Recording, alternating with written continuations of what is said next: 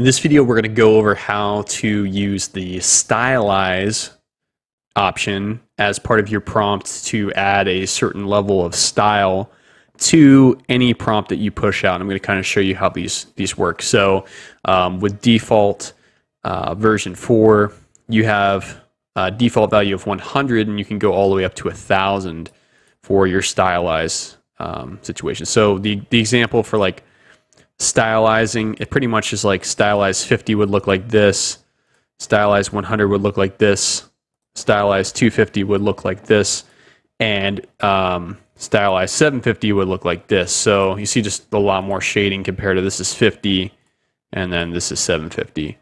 So there's a couple different ways that you can get after that.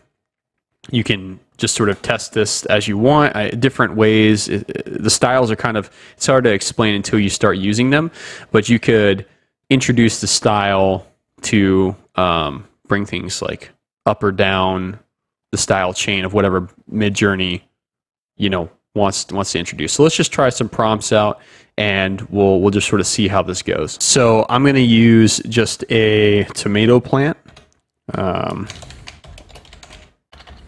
And I'm going to say S, and then I'm going to say 150, and then I'm going to do this again. I'm going to say 450, and then I'm going to come in here and I'm going to say 1,000.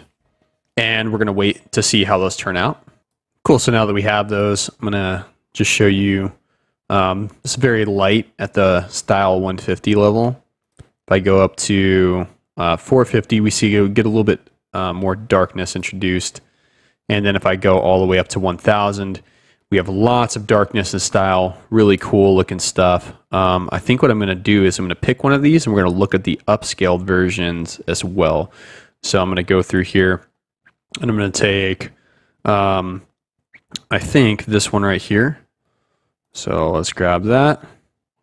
And then we'll go over here, and I'll grab, I think I like this one right here, maybe.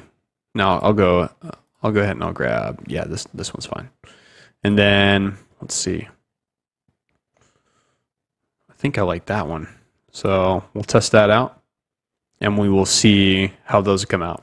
It's also worth noting that those were all on version 4, so I'm going to kind of show you real quick as well some prompts of what it would be like to have those in version, those exact style levels, but in version 5. So I'm going to pump that one up to 1,000. I'll show you what those look like. All right, so looking at our version 4s in the styles respectively, we got 150, and we have 450, and we have 1,000. You can see the distinct additional style there. And then over here, down at the bottom, we actually have, for V5, we asked for a tomato plant. I'm going to upscale these two. You can see that just the difference between version 4 and version 5 is pretty incredible. So I had a stylized 450. So let's go ahead and take that up. And then even more stylized at 1,000. And you see we have just a ton more detail. I mean, you can't even really tell that these aren't real. But I'm going to show you those whenever they get styled up. So you already have the first one coming. So this is the style 150 right here, and the style 450 right here for version 5. And then you even see the tiny little hairs on the plant. That's pretty crazy. That's the style 1,000.